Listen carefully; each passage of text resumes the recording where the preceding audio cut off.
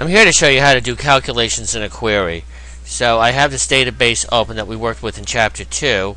I go to Create. I use the query design. I'm going to work with the products. What I want to do is I want to find the price of each product on here. So I'm going to add these fields. I double click on these. And what we have here when I run this, I want to determine the markup. What it means, I have to add 50% of the cost to the cost, which means this will cost $24.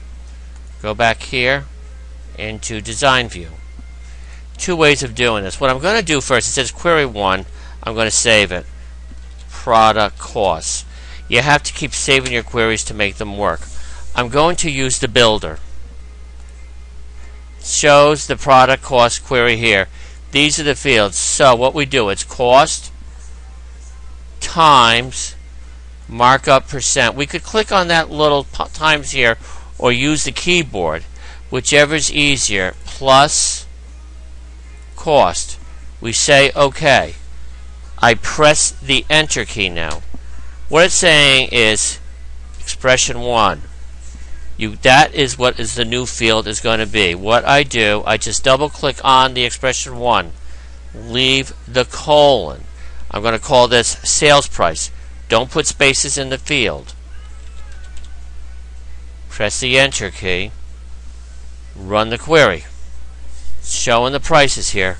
I always say keep running, going back and forth. Makes it easier. I go back into the design view.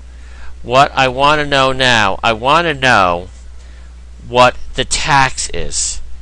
So I'm going to use this builder again.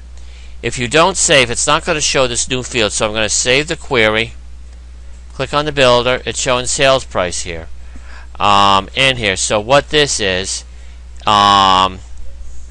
sales price times, let's say our tax is 6%. We say OK. We hit the enter key. Double click on here. Call it tax. Enter key. Run the query. Showing the tax here. We want to make this look like currency. We right click inside the column any place. Left click on properties.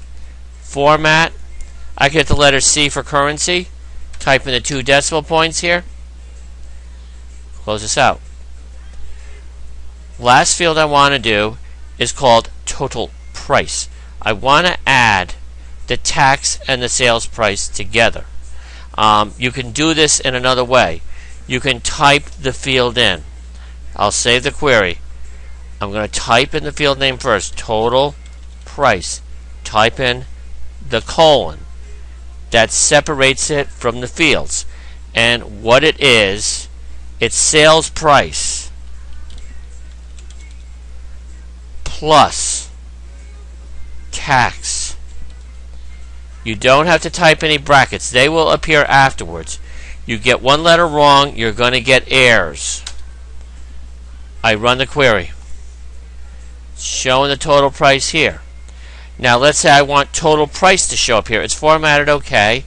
All I do is right click in here, left click on properties, caption, total space price. And if I want to play it safe, I can make a currency 2 decimal points. Run the query again. We have it there. We can make that look like a percent. You want to make these wider. Double click on the lines here. It shows all the stuff here.